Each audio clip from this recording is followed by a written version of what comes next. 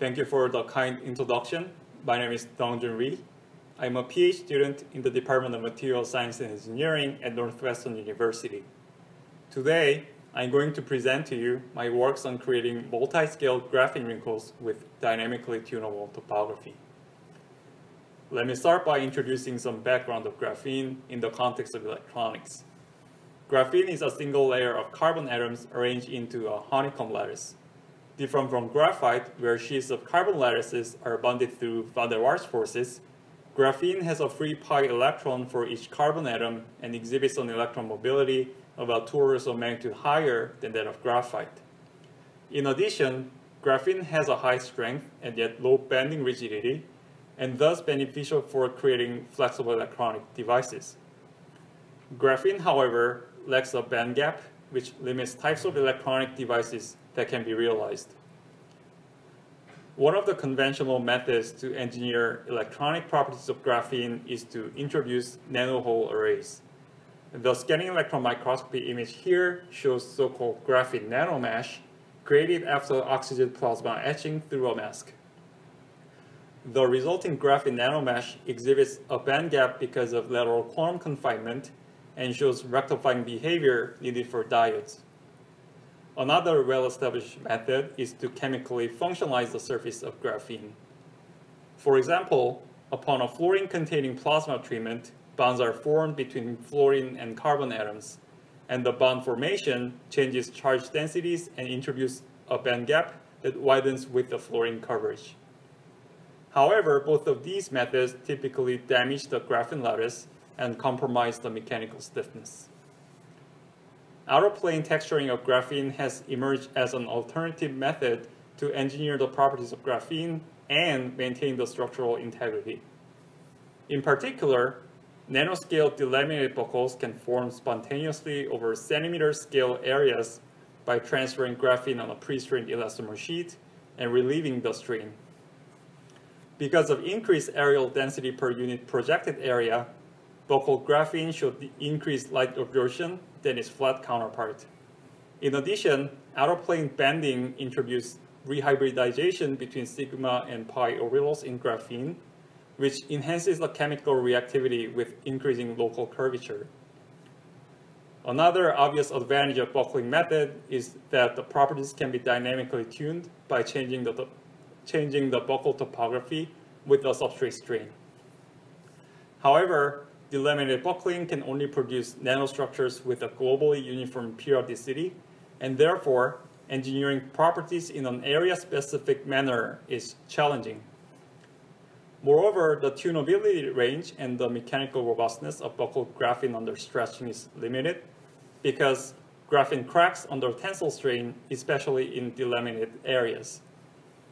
To address these challenges, our group developed a conformal wrinkling strategy where we introduce a thin fluoropolymer layer between graphene and a pre-strained polystyrene substrate.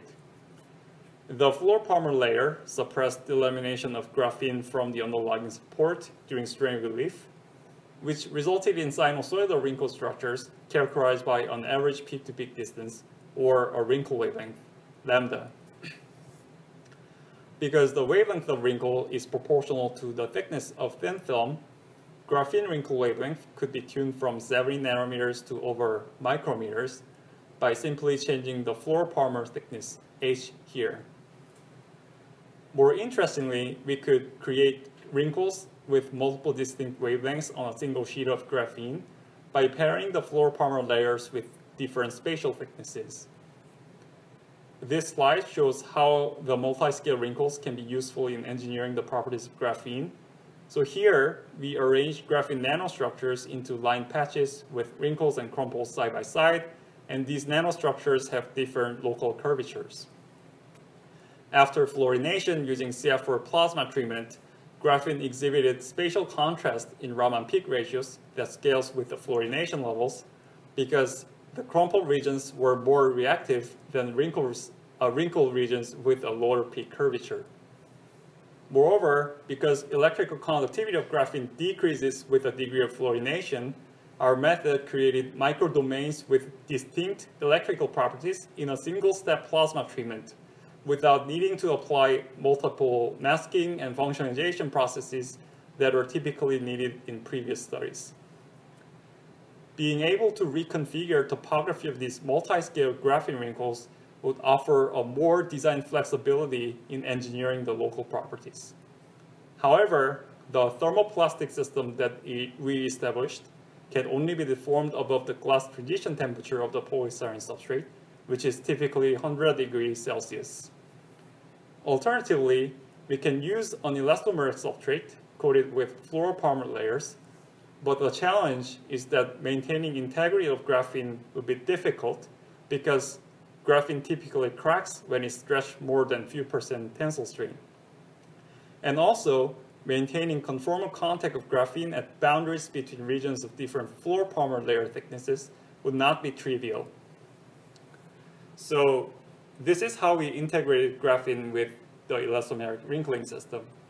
First, we mechanically stretched a polydimethyl siloxane or PDMS substrate to apply pre-strain, treated the surface with CHF3 plasma to form fluoropolymer layer, transferred CVD graphene by wet transfer method using PMMA support layers, and then relieved the pre-strain to compress graphene and form wrinkles, which are aligned perpendicular to the strain relief direction. So these are AFM images of graphene wrinkles formed with different amount of pre-strains. What is interesting here is that graphene only showed minor tears with widths less than 50 nanometers, although there was substantial tensile strain in the direction perpendicular to the strain relief. For example, relieving 70% pre-strain applies 30% tensile strain in the transverse direction, which is 2 to 3 times more than the intrinsic fracture strain of the CVD graphene. In contrast, buccal graphene formed without the fluoropolymer layer cracked, and the crack width increased with increasing pre-strain. To understand how the fluoropolymer layer mitigates crack formation, we analyzed Raman spectra of graphene before and after forming nanostructures. The type of graphene substrate interactions can be identified by investigating 3 characteristic features in Raman spectra. 1, positions of G and 2D peaks. 2, the full-width half max of the G peak. And 3, the ratio of 2D and G peak intensities. Flat graphene on PDMS substrate showed G and 2D peaks located at 1583 and 2670 inverse nanometers, similar to a freestanding graphene that is nearly charge neutral. In addition, the full-width half max of the G peak and Raman intensity ratios were close to undoped graphene, which suggests that graphene was bonded to PDMS through weak van der Waals forces with marginal charge doping. In contrast, the fluoropolymer layer caused notable shifts in G and 2D bands toward higher wave numbers, resulting in a decrease in full-width half max of the G peak and Raman intensity ratios. These spectral changes can be attributed to hole doping rather than electron injection or mechanical strain, because the G and 2D peak positions follow a trend line expected for graphene doped with hole at a constant strain, which is shown as the yellow line on the plot. We concluded that the electrostatic forces involved with hole doping may account for robust adhesion between graphene and the fluoropolymer layer during the conformal wrinkling process. We then compared the strain generated by textured graphene with and without the fluoropolymer layer. For both graphene wrinkles and delaminated buckles, wave numbers of G and 2D peaks closely followed a trend line with a slope of 2.2, which are shown here as a black dashed lines, which suggests that the relief of pre-strain applied effectively compressive strain to graphene without additional charge doping. Significantly, conformal graphene wrinkles show smaller shift in 2D peak relative to flat state than delaminated buckles for all tested pre-strains, which indicates that the fluoropolymer layer reduced strain in graphene during texturing. So the advantage of fluoropolymer layer was even more clear when we tuned the topography of graphene nanotextures by stretching the substrate. On the left, we see AFM images of graphene wrinkles and delaminated buckles formed from relieving 30% pre-strain. As we stretched the substrate perpendicular to the wrinkles, wrinkles flattened out to accommodate the tensile strain. At the same time, the system is compressed in the transverse direction, which forms these trench-like intermediate structures perpendicular to the wrinkles. When the tensile strain is equal to the pre-strain amount, 30%, the graphene fluoropolymer composite layer showed wrinkles and intermediate structures rather than recovering expected flat geometry. Under increasing strain, these intermediate structures gradually transform into wrinkles with a switched orientation. Significantly, only minor tears were observed even when the system was stretched to 60%, which is 30% more than the substrate pre-strain. Once the substrate was released from 60% stretching, the wrinkles recovered their initial orientation with slight decrease in wavelength and amplitude. And this switching can be repeated multiple times, up to 1,000 times, without a notable change in wrinkle wavelength and amplitude at both stretched and released states. The advantage of conformal wrinkling process compared to delaminate buckling is that feature sizes can be precisely tuned via the design of fluoropolymer layers. By pairing fluoropolymer layers with different thicknesses on the same PDMS substrate, we fabricated wrinkles with various spatial wavelengths side by side on a single graphene sheet. First, the surface of pre-strained PDMS sheet was covered with polyvinyl pyrrolidone line patterns based on our well-established inverse solvent-assisted nanoscale embossing using a PDMS mold. After CHF3 plasma exposure and lift off of the PVP with ethanol, only the areas that were not covered by PVP lines were coated with the fluoropolymer layers. Treating the surface with another round of CHF3 plasma created two distinct regions with different layer thicknesses. After graphene transfer and strain relief of the substrate, microdomains with two distinct wrinkle wavelengths were formed. So this is the AFM image of multiscale graphene wrinkles corresponding to the fabrication scheme that I just showed you on the previous slide. And as a reminder, the wrinkle wavelength is proportional to the thickness of the fluoropolymer layer that is sandwiched between the graphene and the PDMS. So the region 1 corresponds to thinner fluoropolymer layer that resulted in smaller wrinkles, and the region 2 has a thicker fluoropolymer layer producing larger wrinkles.